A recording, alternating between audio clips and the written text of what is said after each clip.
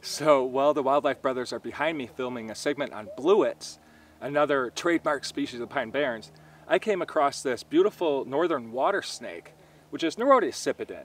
And this species is always mistaken for moccasins, sometimes copperheads. It's not a moccasin. I know I say it all the time, but it's because it's not.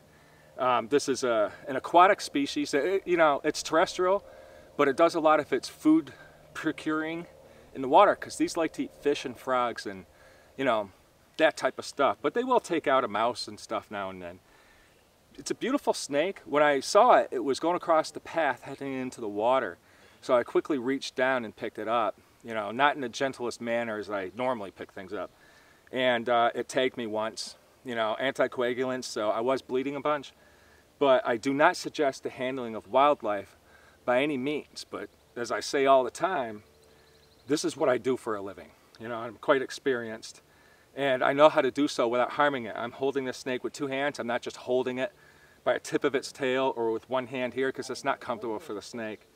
But you've seen one water snake, you've seen 100, especially on my channel. But here you go, beautiful Nerodia sipedon. I'm going to show you a couple close-up shots of the beautiful iridescence on its ventral scales, which is common among snakes. Snakes are not slimy. They're often just iridescent, and that makes them look reflective. They feel like glass when you touch some of the species, especially the Hondurans.